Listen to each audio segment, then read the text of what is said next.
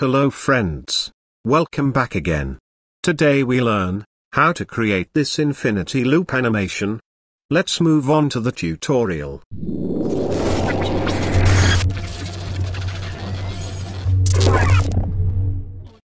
First of all, we will create a composition for text.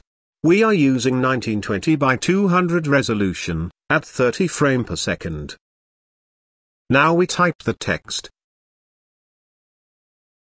Make sure your text alignment is in the center.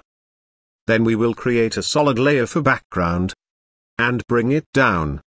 Our text is ready. Now let's animate it. We create a new composition. This time we use full HD resolution at same frame rate. We will drop the text layer. Then right-click on it and flip it to vertical. Now add CC cylinder effect on it. We will transparent the background by turn on the transparency grid. In CC cylinder effect, we change rotation X to -340. As you see, the circle is not visible. To make it visible, we will turn on the collapse transformations. We will create a new camera. Then change one view to two view. In second view we also turn on the transparency grid. Now we create a null object and turn on its 3D. In CC cylinder, we alt-click on the position X, then link it to the null position. Let's take a look at Visual FX Pro, today's video sponsor. They're creating incredible stock footage, which you can use to create realistic visual effects.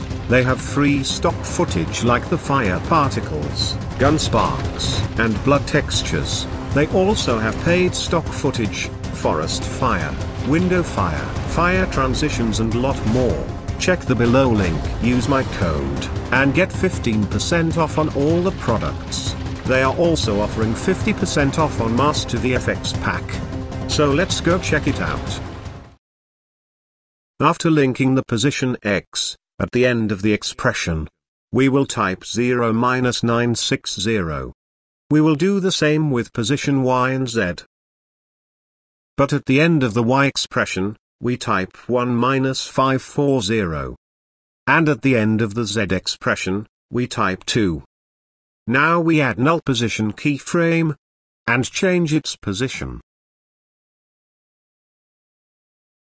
We will move keyframe at 3 seconds and come back. Now we change the position again. Please do not forget to subscribe my channel and follow us on Twitter. After changing the position, we will adjust its path. For that we select the pen tool and click on a point, then move it to upward, something like that. We do the same with the second point. Now let's preview it. Make sure you are at first frame. Then we add rotation XY keyframe, come at 3 seconds, and change rotation X to -257. Rotation Y to 100. Again let's preview it. We also add echo effect. In echo change the time to -0.195. Number to 40. Operator to composite in front. Let's preview it.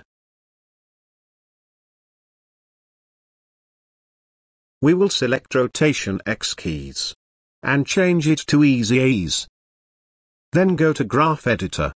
Make sure it's on edit speed graph. Now change the curves something like that.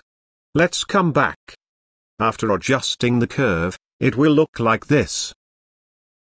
We will move to text composition and add fill effect on the background layer. Then change its color. Now we come back to the main composition. Here we turn on the transparency grid and select the text composition. Then in echo effect, we will reduce the echo time to fill the gap between circles. We also add the drop shadow effect on it and move it on top of the echo effect. Then change its opacity, distance and softness. As you can see, It looks great after adding the drop shadow. Now we will select all compositions, and create a pre-compose by pressing Ctrl-Shift-C. To make it infinity loop animation, we will enable stretch option, and change it to 150%.